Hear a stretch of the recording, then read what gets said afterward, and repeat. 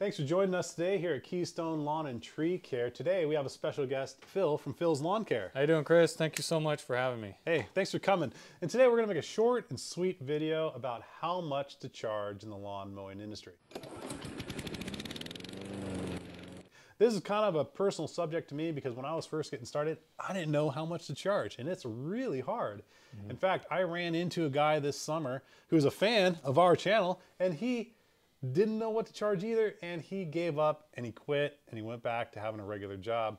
So I feel kind of bad for that guy, and I wish, this sort of stuff was available. We're just going to tell you pricing, how much we charge, and why.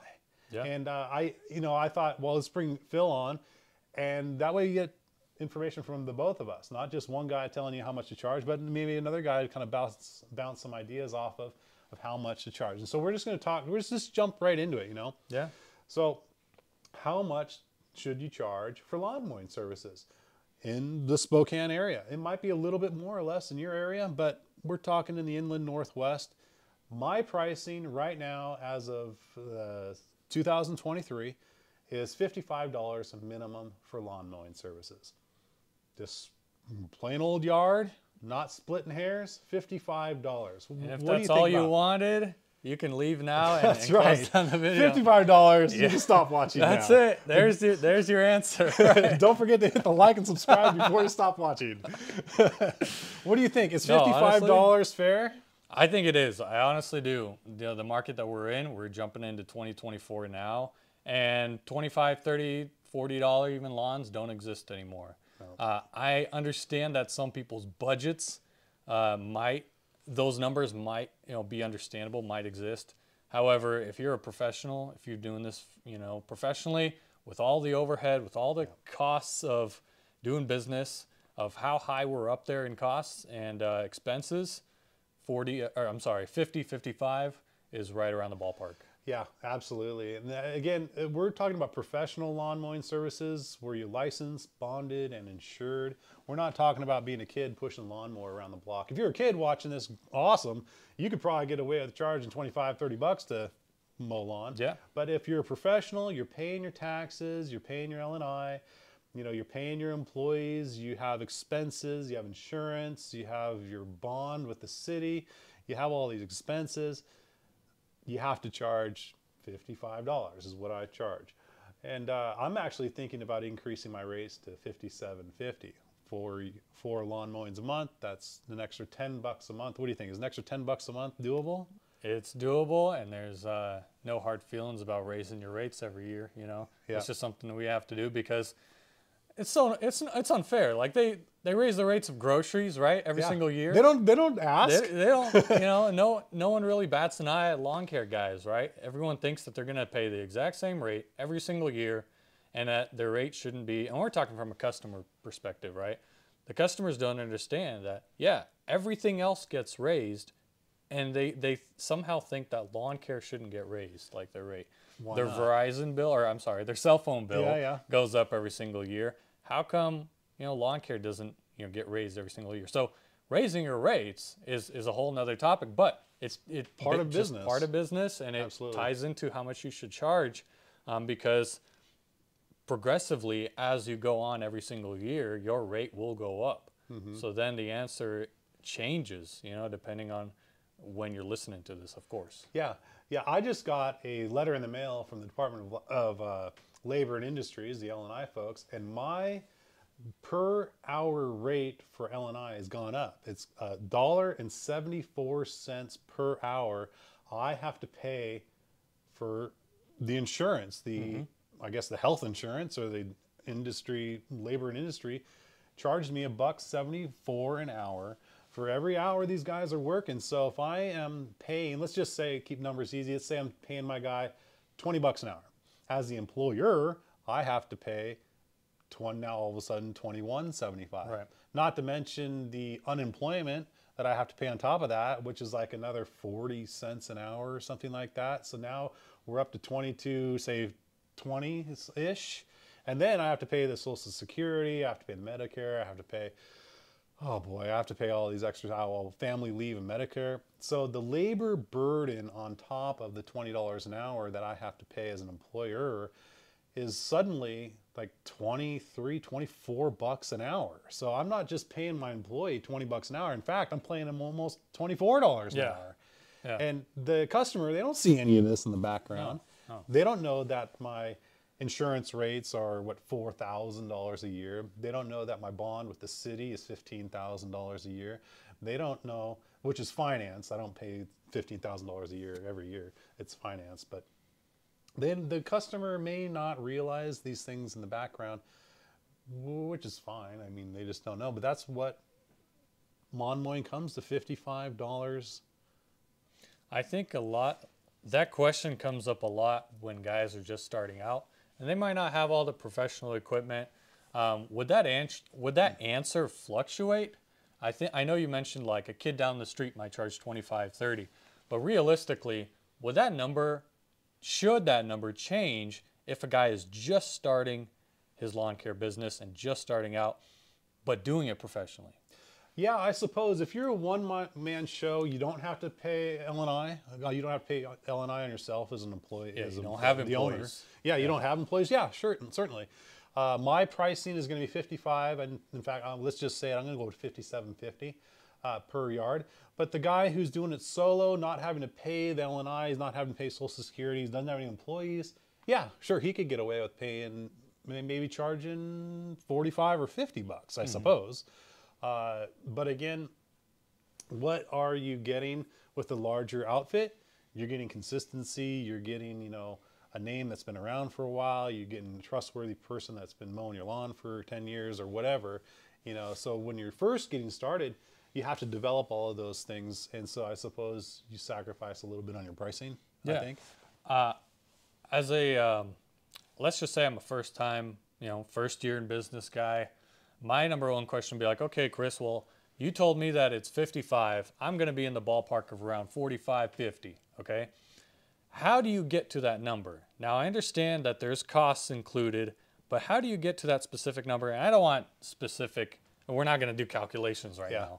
But when I look at a lawn, every lawn is different. We're talking minimum rates right now, right? Yeah. So 50 bucks, and the customer says, how do you get to that number? How do you magically come up that it's going to be a $50 minimum lawn? How do I, Chris, explain to this customer that, well, everything is included, like all of my costs of doing business is included. This is included, that is included. And I'm sure no one is ever going to ask a breakdown of a price of what it's all tied into. But how do I, for myself, calculate that $50 mark?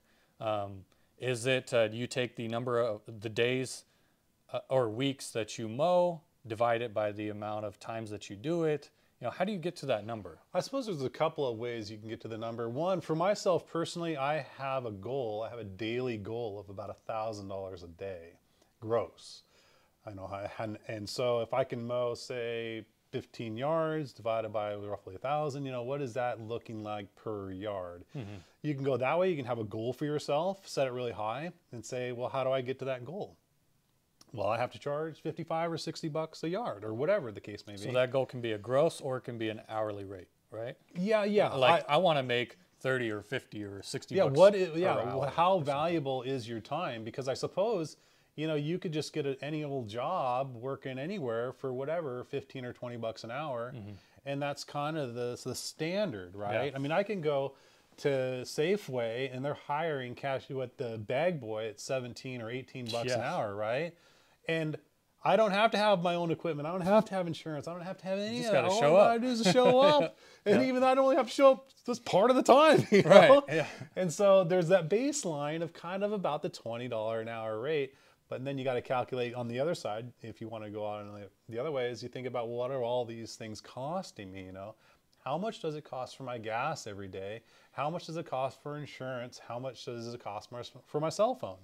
And at first, when you're very first getting started, you don't have those numbers. Yeah. You don't know how much gas you spend in a week, figuring it out. You don't know how much your insurance is going to cost. You don't know how much your tires or whatever is going to cost. You don't really know.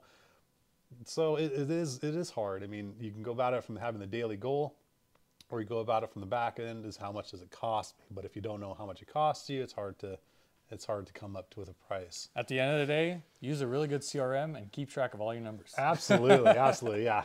It comes down to that. You have to keep track of all your stuff.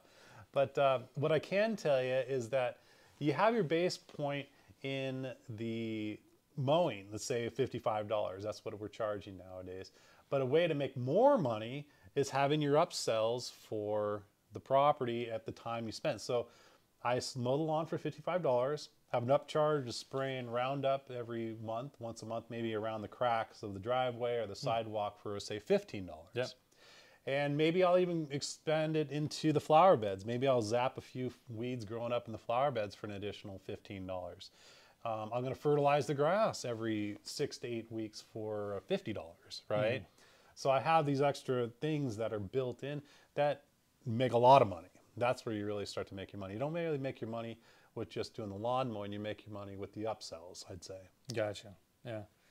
Well, that's really good information right there. I mean, you know, having a starting minimum rate is something that needs to be set in stone and figured out like day one. Yeah. Right? Because you can't go out there. Everyone can go out there.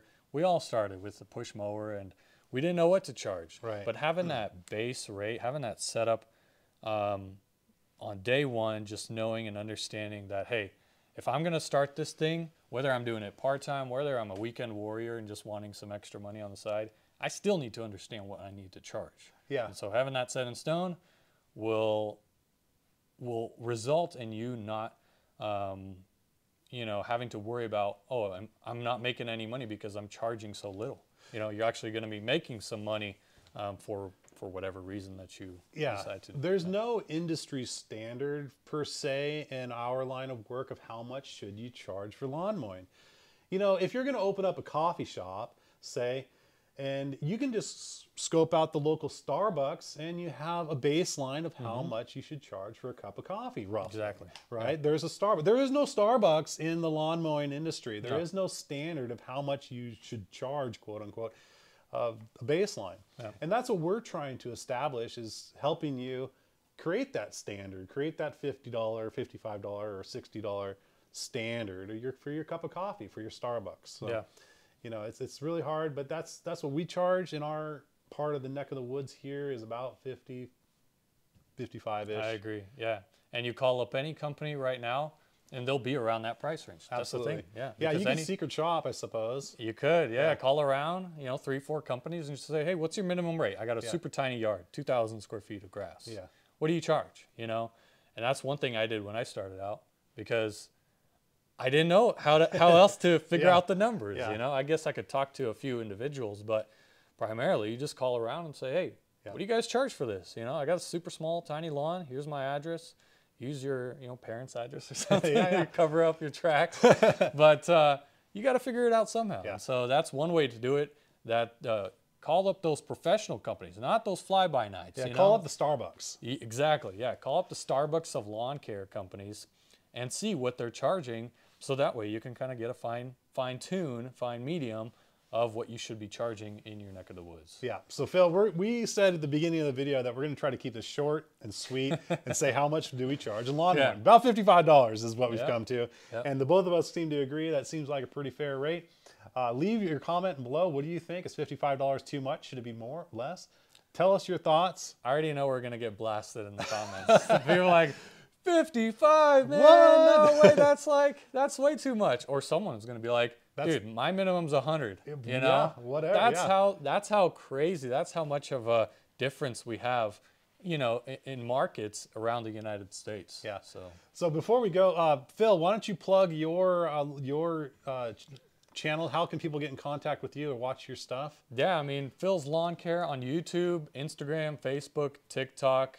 You can find me there. I do like lawn mowing videos, lawn makeovers. So if you're into satisfying, entertaining, or even like some how do you mow a lawn and how do you do a overgrown lawn, I'll show you. I literally show you every process. I might not explain to you, but I'll show it to you.